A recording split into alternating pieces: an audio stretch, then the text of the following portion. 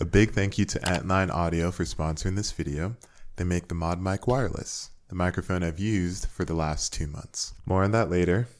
Enjoy the video. So it may not look like it, but this is a $500 gaming PC, or it will be. It's easy to build, it's readily available, it's mostly new, and it doesn't require any special deals.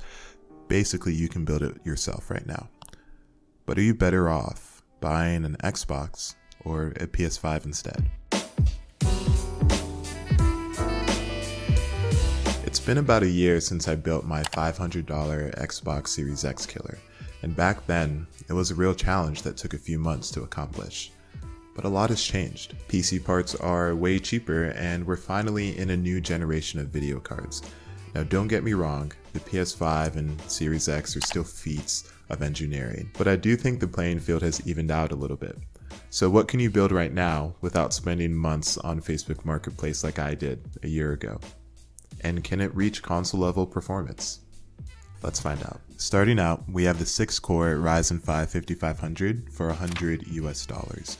Now this is 2 less cores than a comparable Xbox or PS5 CPU, but it won't really make that big of a difference in games. You can also grab the Ryzen 5 3600 and Thermalright Assassin Cooler for like $84 if you want to save a little bit of money. They are near identical in performance. And I'm pairing our Ryzen processor with a B450M motherboard, 16 gigs of RAM, and a 512 gig SSD. Now this specific motherboard has Bluetooth and Wi-Fi built in, and that will save us a lot of money in the long run.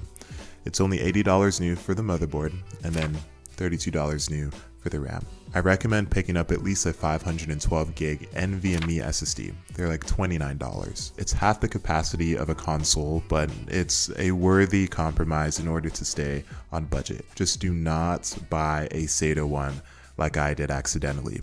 It's way slower, and they're about the same price. Go NVMe. I recommend at least a 550 watt power supply, and the Apevia Prestige 600 watt fits the bill. Right now, you're not going to find a better unit for $52, and the OEM who actually makes the unit, Anderson, is fairly reliable, so you don't have to worry about it blowing up. Now, I again ordered the incorrect model, the Thermaltake Smart 500 watt. It's still going to work, but it's not ideal. Get the Prestige. I'm housing the PC inside of the Sama IM01, which was the same case that I used for my previous Xbox Series X build. I want to emulate console portability and design as much as possible, and this is the closest I can get to it. It supports micro ATX motherboards, full-length GPUs, a full-sized ATX power supply, and it's technically the small-ish form factor that we can get on this budget. Now, if you don't like cases of this size, I have other options available as well, but for $60, it's hard to say no. And lastly, the GPU. Now, because of console optimization and operating system shenanigans, we can't directly compare a console's GPU to a PC's GPU, but we can give a range. For the PS5, the weaker of the two, it's somewhere between an RTX 3060 and 4060 from Nvidia, or an RX 6600 to a 7600 from AMD. The GPU I chose is the RTX 2060 Super 8GB, and it's on the lower end of that spectrum. Other options include the RX 6600M for about $130, or the RX 5700 XT for about $163. Overall, I think we have ourselves a pretty good build that will look good and feel good. So let's build it and see if it beats the consoles.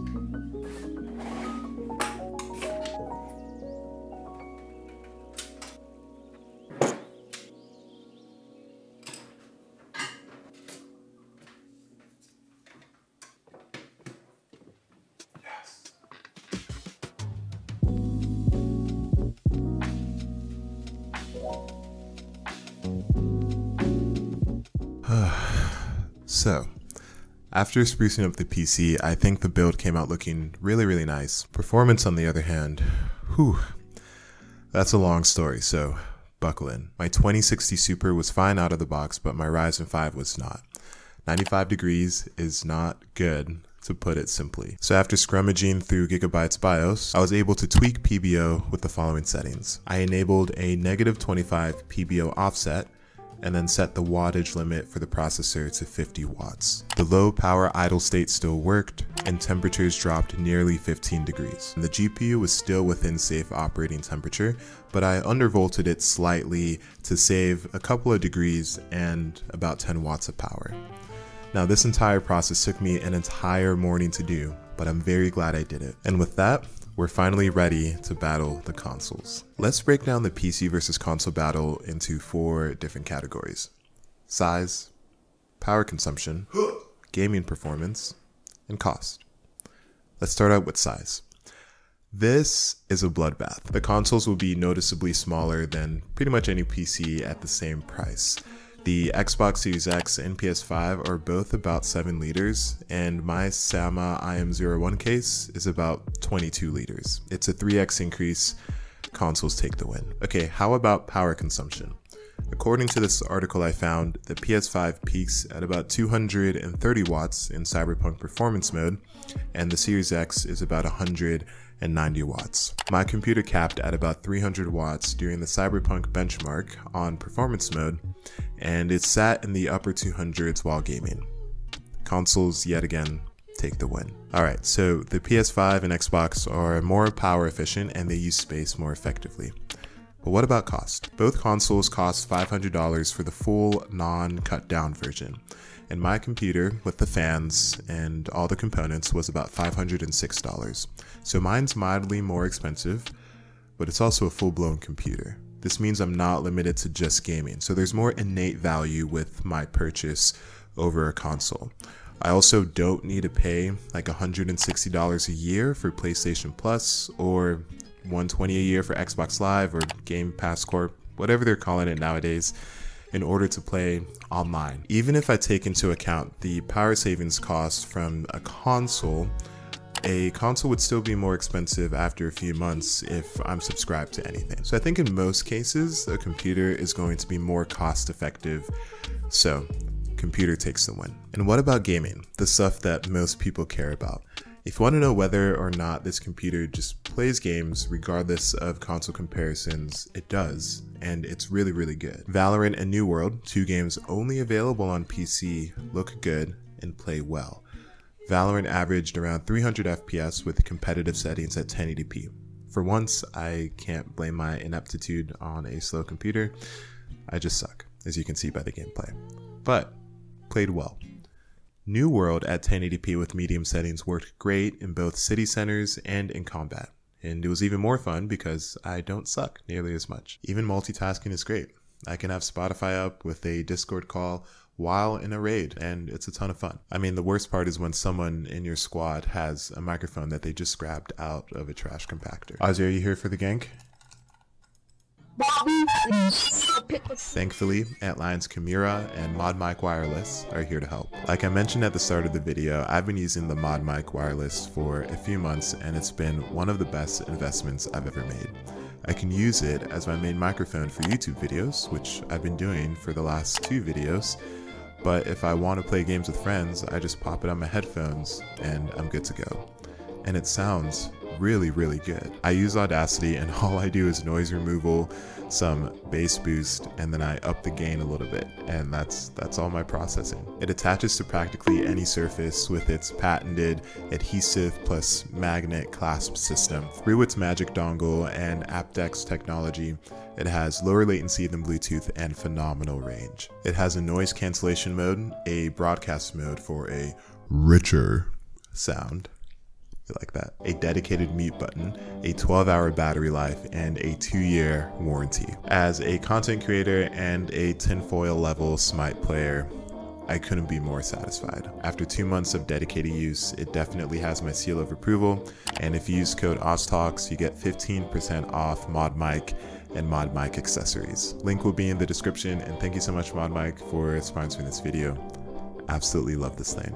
Alright, back to console shenanigans. Comparing PC gaming to console gaming is hard, but the wonderful people at Digital Foundry have translated console settings over to PC settings. That is a huge help, so thank you to them, and we will use them as a reference guide. In Cyberpunk 2077, the PS5's performance mode targets 60 FPS with a resolution of 1800p. I copied these settings over as much as I could. I had to use 1871p because 1800p was not available at my screen ratio. The PS5 sits at 60 FPS for the most part, with a few dips in the 50s, but I cannot say the same for my computer. It's close, but in the benchmark we averaged about 52 FPS. And in the opening scene, which is much easier to run than Night City, we sat in the upper 40s and lower 50s. It's still good, like that's still a good number, good performance, but it doesn't match the PS5. Now, Alan Wake 2 was surprisingly good on my computer, but let's discuss the PS5 first. The PS5 in performance mode has an output resolution of 1440p and targets 60 FPS. It uses low to medium settings and has FSR balance mode enabled. The PS5 is in the low to mid 50s in this area, and with the translated PC settings, I'm seeing about the same performance. Now, rain can affect performance here, but it's still a pleasant surprise that we're at least on the PS5's heels. So, who wins in gaming? I think if we're gonna go at just a raw number standpoint, the consoles do here. And it makes sense. I mean, they have stronger hardware and they have better optimization. They're also much quieter than my PC. Cyberpunk running, the fans are basically at full blast. Yeah, you're pretty loud. But there are many upsides to PC gaming. There are more PC exclusives than console exclusives. There are more emulation options. You have more control over your game settings. It's easier to play online with friends. Competitive play is way better on the PC. And this $500 computer that we've built is powerful enough to take advantage of all of those features. From a purely objective standpoint, I have to give it to the consoles. Like, I can't lie with the numbers, but I can totally see arguments for either way. It really depends on what you want. And PC gaming, even if your PC is a tier slower than a console, can still be considered better. So with all of this being said, it's still really difficult to build a current generation $500 console killer PC. Does this mean that you should forego computers altogether? Of course not. A computer is a multimodal device, and that's something that I didn't even talk about much in this video on purpose, but you can do way more than just game. A slightly slower gaming computer is going to be a way better investment than a console for a ton of different people. You can also upgrade the components, and since we're 3 years into the life cycle of current gen consoles, that's just going to become an even more important point. But I want to hear y'all's thoughts. Do you think that it is possible to build a $500 console killing machine using mostly new parts right now? Like, where did I mess up? Or if it's not possible, when do you think it will be? I have a feeling that the next generation of video cards will be a pretty big decider of that. But thank you guys so much for watching. Thank you so much, Antline, for the mod mic and the Kimura microphones. Definitely check them out. Link will be in the description below. There you go. Happy Thanksgiving to all my Americans, and I'll see you guys later. Peace. Man, that was such an awkward outro.